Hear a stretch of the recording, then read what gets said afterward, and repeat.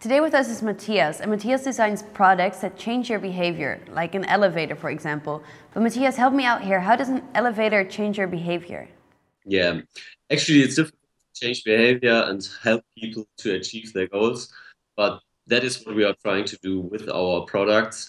And our latest object is the elevator. And this product is intended to help people to take the stairs instead of the elevator. So, for instance, when you want to go to the fifth floor, it's a habit to take the elevator to the fifth floor. But we observed that less people are taking the elevator when they want to go to the first floor. So we took this strategy and designed a box that is based on this strategy. And you can take this box and put it on the regular control panel of an elevator. And now when you press the button for the fifth floor, the box presses the button for the fourth floor. And this means you need to take the stairs to reach the last floor. And by this, you make people aware about their habits, and you make them aware about that they could change their behavior, and you offer them choice. And why do you think it's needed to change people's behavior?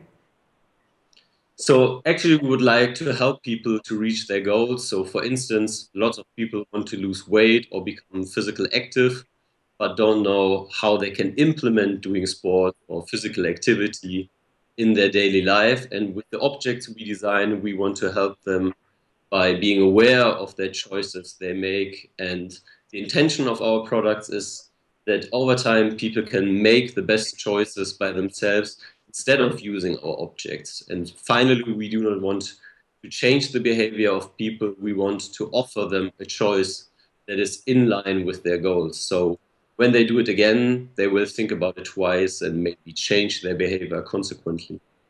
So, and now you're changing the behavior of individual people. Would it be possible to change the behavior of, say, a complete society?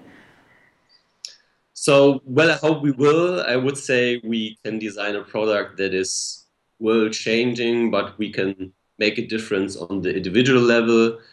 Consequently, a lot of small changes will make a change on a larger scale, like with our sustainability objects. So, for instance, the intention of Forget Me Not, it's a reading lamp, is to reduce energy consumption, and that is beneficial for the environment, finally, for everyone.